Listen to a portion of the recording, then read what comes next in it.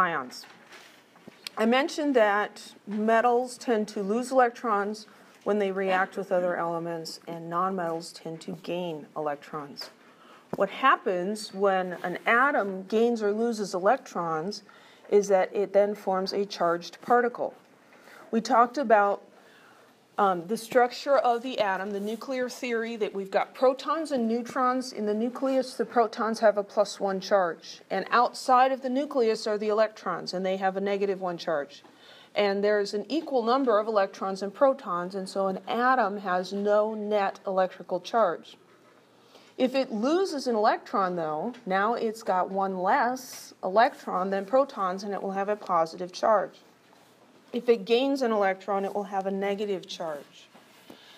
We have special names for these guys. Positive ions are called cations, not cations, cations, and negative ions are called anions, not anion, which sounds like a relative of an onion. So the negative ones, there's an extra N in anion. Cations, if you like cats, I have positive feelings for cats, so cations are positive. That helps me remember it. I have to figure out something to help you remember that. When we write the symbol for an ion, we indicate the charge of the ion. So we'll use the element symbol, and then we'll write the charge as a superscript on the right. And we generally write the number, the magnitude of the charge first, and then the sign. And that's different than what we do in math with exponents. So here's an example.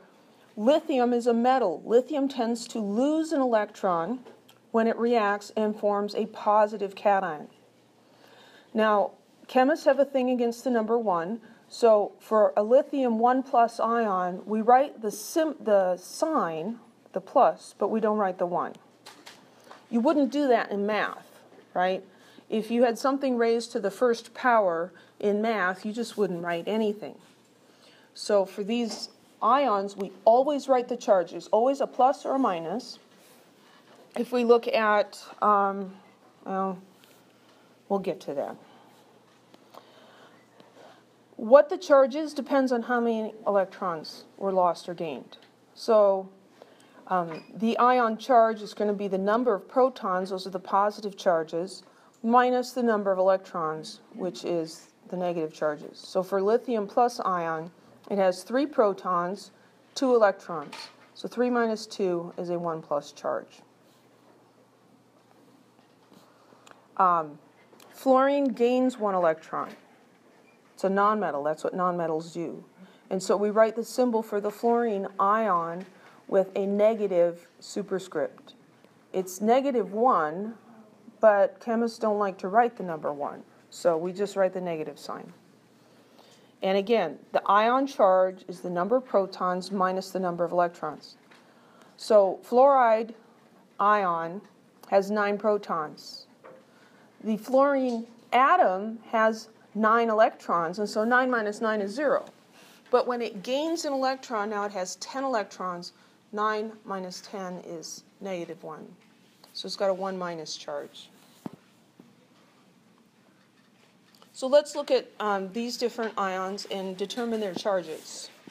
So what would the charge be on a nickel ion with 26 electrons? Well, how many protons does a nickel atom have? 28. We get that from the periodic table. So it's got 28 protons, and we're going to subtract the 26 electrons, and that's going to give us a +2. So if we're going to write the symbol for this ion, it's going to be Ni 2+. In math, you would write the sign first and then the number. I think we're doing it opposite to make it look different from math. We don't want this to look like some sort of a funny variable that's being raised to a power. This is a chemical symbol with a charge. How about bromine? How many protons does bromine have?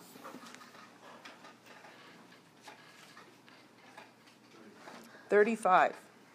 So to find the charge, we take the number of protons, we subtract the number of electrons, and we get -1. So the symbol for bromine ion would be Br with a negative.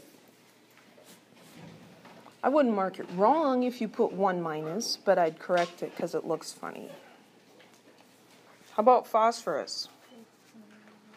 15 protons, we're getting that from the periodic table. We subtract the number of electrons, get a negative 3 charge. So the symbol would be P 3 minus. Any questions?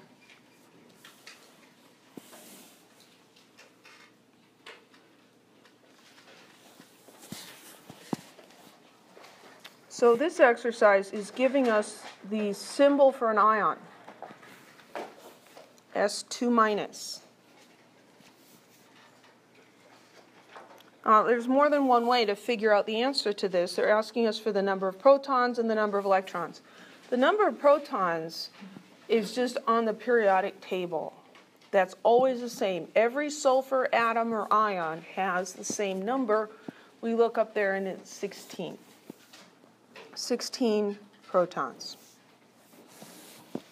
So you can use that little equation. You can say, well, 16 protons minus x electrons equals negative 2. And you could say, well, x must equal 18. So that means there's 18 electrons. That's one way to do it. The other way is to say, well, it's got 16 protons. It has a negative 2 charge. The number of electrons are what changes. So a negative 2 charge means that there's 2 extra negatively charged things, right? So there must be 2 more electrons than protons. It must be 18. So different ways to think about that. It's not hard math, but you just have to figure out a way to think about it that makes sense to you. Because anytime a negative sign is involved, people do crazy things, right? Negatives make everything just kind of hard to think about. We can predict what sort of ions a lot of the atoms in the periodic table will form. And this is where the group number comes in handy. So the group number that's associated with the letter A above each of the main group elements, 1 through 8, that gives us the number of valence electrons for the elements in that column. And we're going to talk more about valence electrons in a later chapter. For now, just think of valence electrons as being the outermost electrons.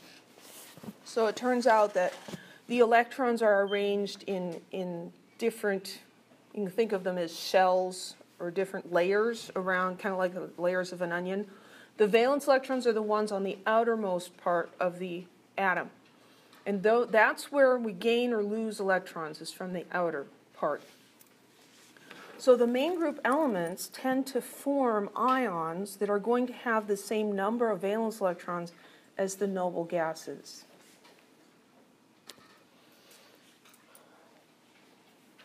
So the noble gases are over here in group 8A. Group 8A, 8 tells us how many valence electrons they have. So how many valence electrons do these noble gases have? 8. 8's kind of like a magic number when it comes to electrons. It's like the desired number. And so if we look at, well, let's look at fluorine.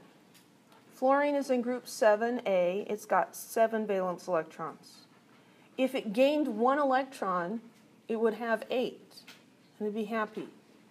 So I haven't really gotten into any of my crazy analogies yet, have I? I have a whole bucket full of just crazy analogies. My husband thinks some of them are really stupid, but that's okay, because when they're really stupid, you're more likely to remember them. So I think of the noble gases as being like the cool kids, the popular in-group in high school. I don't know if this happened at your high school, but it happened at mine. I was not one of them, as you can probably imagine. Those are the kids that just seem to have it all together. They're on the cheer squad, and they're captain of the football team, and they go to all the right parties, you know, and you're like, There's a whole bunch of people, though, that want to be like them, right? So how do you get to be like the popular people? You dress like them. That's probably the easiest thing, right? All the cool people, when I was going to school, they were wearing penny loafers and polo shirts with the collars turned up and sweaters tied around their necks. It was very preppy, pink and green. It's crazy. Some of that's come back into style, which is very frightening. But you try to look like the popular kids. Now, that's not going to guarantee that you're going to get into their crowd, but at least you can look like you belong, right? So how do these atoms try to look like the noble gases? Well, what's on the outside of the atom? It's the electrons. So if we could put on or take off electron clothing, then we can look like the noble gases. So here, you know, these guys, they might find an argyle sweater and tie it around their necks, right? And so they're putting on something extra that gives them a charge, but it makes them look electronically the way the noble gases do. So fluorine has 7 valence electrons. It wants to gain 1 so that it can look like neon. Chlorine wants to gain 1 electron so that it can have the same number of electrons as argon. And that is one explanation for why all of these atoms form -1 ions. The next group over, oxygen, sulfur, selenium, and tellurium, they have 6 valence electrons. If they gain 2 electrons, then they have 8, which is the number that the valence electrons the noble gases have. So they're trying to get 8. What about these guys over here? So how many valence electrons does lithium have? 1. How many does sodium have? 1. So if it wanted to be like argon, if sodium wanted to be like argon, it would have to gain 7 electrons. That's a lot of electrons for it to gain. Well, I said that the electrons are kind of arranged sort of like the layers of an onion skin. So in his outer skin, sodium has 1 electron.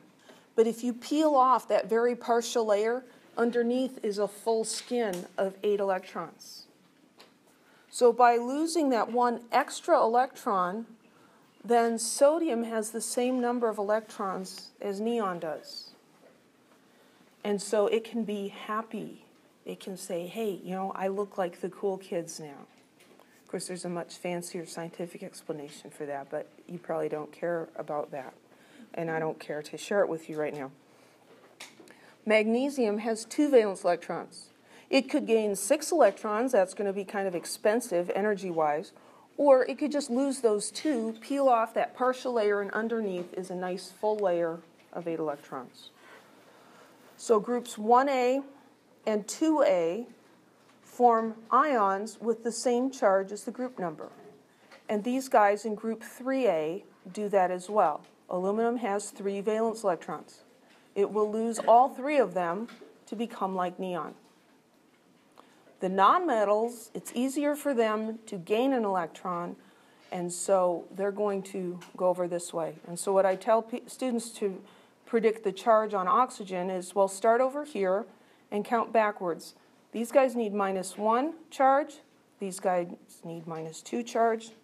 I don't know why they, I don't know why they left phosphorus and nitrogen off there. Here's nitrogen. Guess what charge his is?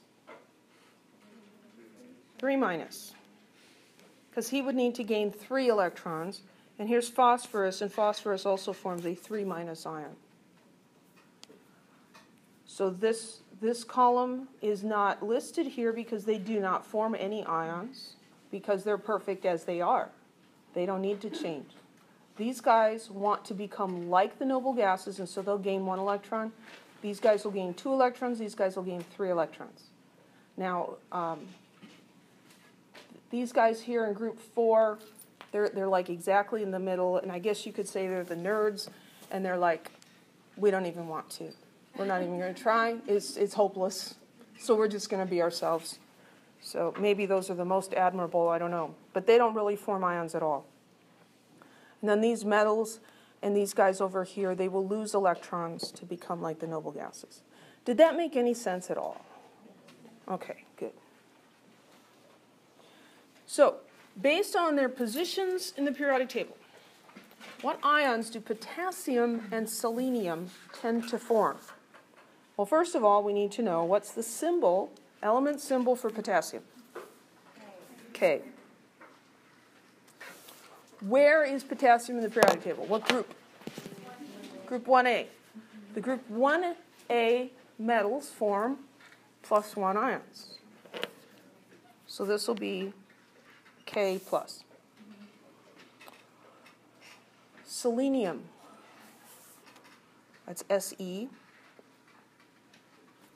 Now, you should memorize these, but what do you do if you didn't memorize them?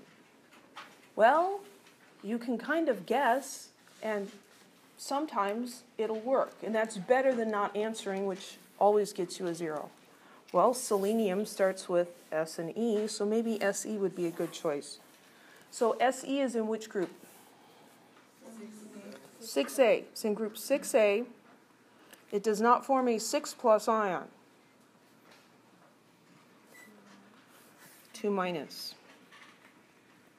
So the little trick that most students seem to like is look at the periodic table, find selenium.